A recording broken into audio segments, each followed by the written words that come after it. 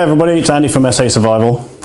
I'm just going to do that review that I promised that I was going to do a long time ago about the over quilt that I use, or the sleeping bag that I've converted. So I have two here. This is a single on its own and this is the double. I did just weigh them. This one comes in at 8 pounds. Like I said, it's not something that you can take in a backpack. Well, you could, but you got to be strong. And this one obviously is half the weight. That's 4 pounds, and it's in a shrink sack as well. So I'll undo this in a minute. But for now, it has these two straps on the very end, and you can just tie it tightly together. So if I undo these, you can see that it unrolls just like a conventional sleeping bag. There is a zipper right here. There's two of them because I got the two sleeping bags together, and like I said, they are strapped together, but I don't do them up. When I say strapped together, there's hoops on one end and loops on the other, and you just go along the sleeping bag on the front and on the back, and you just loop them together. And what I did at the very top, just to stop it from coming apart, is I just got some string, rope, and I just bound the two loops on both sleeping bags together. When I get in it, I actually turn the sleeping bag so the foot box is 90 degrees up and down and not 90 degrees horizontal, and that becomes my foot box. So when I'm lying there, my feet are actually sitting up like this. They're in the box, really, really comfortable. The sleeping bag then is draped over me as a duvet. Now I'll show you the zipper again in a minute, and this zip does not go all the way down. So if we make it so I'm climbing into it, the zipper zips about, I don't know, just over half the length from the head, and then sort of from the knee down it's stitched solid. So this does not come undone. And that's why it works out to be a really good bag to actually jump into and use as an over quilt. Now, at the temperatures that we're at, anywhere between 7 degrees, which was last weekend, and I've been down to -15 during the winter so far, these two sleeping bags are made of down. They are surplus sleeping bags from the military, and you can pick them up from a surplus store if you can find one. They do join together. They're guaranteed brand new down to -40, and you can get a flannel liner that goes inside of them. I do not have it. It just becomes a bit more bulky, and I didn't really like having it in there.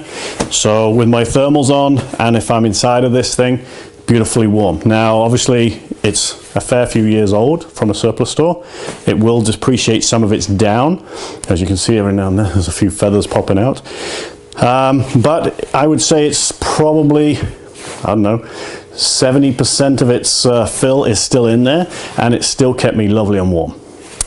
So that is a quick review on the two sleeping bags that I do, and rather than me undo them, what I'm going to do is quickly get the single out and just show you. Again, 4 pounds in weight.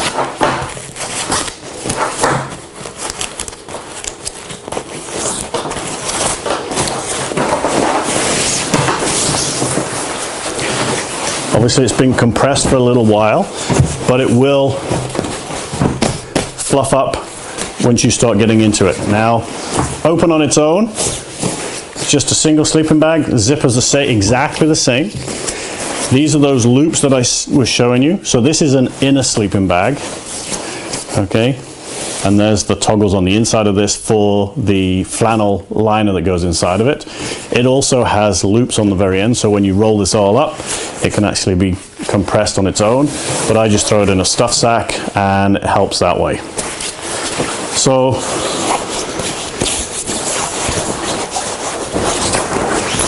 I know you can't see it's on the floor. I'm 5'9", it's around 6 feet. It does not come with a sewn on hood, which is one of the nice things that I liked about this, because I've tried doing it with a sleeping bag and you have the hood on one side of you if you turn it so the zipper is underneath of you. The thing about this is you can see that it's gathered, the tape has been stitched. I was thinking about cutting this and making it loose, But this works out really well because when it's over me, and I'll see if I can simulate it. I've just got this wrapped around my shoulders, and where those gathered ends are, they hook my shoulders, and it just keeps the sleeping bag right on top of me. Lovely and warm. And at the back with an overquilt, you just sort of tuck it in behind you, and from there, it sort of keeps you back warm. I don't zip it up, I do leave it loose because I do have the Hammock Gear Incubator 20 underneath of me, keeping me warm, and that's 20 degrees Fahrenheit, so around -7 degrees. If you do get really cold and you've only taken one sleeping bag out with you, the bonus is you can zip it all up and you've got yourself a sleeping bag. So I haven't needed to do that, and with two of these together, which is one kit that you can buy from the surplus store, it's a great innovation, I think, for, I want to say car camping, because this one's my daughter's. She has carried it on her back with a rucksack. I do have a synthetic North Face sleeping bag which I carry if I'm going to go on the ground, but nowadays I'm in my hammock, and as you saw last weekend, I'm trying to do a little bit more with the cod, get outside, a bit more 4x4ing, and get out of the urban areas and go see some different areas. So I'm traveling 40-50 kilometers up into valleys with my vehicle where it's accessible. So these things work really well. And also, if there's a couple of you going out, like my partner and me, we both have one of these each, or if I go out on my own, I've now got two. So that's my very quick overview of the overquilt that I use, and I hope you appreciated this. If you like it, please subscribe or follow us throughout the year. Thank you very much, and keep on camping.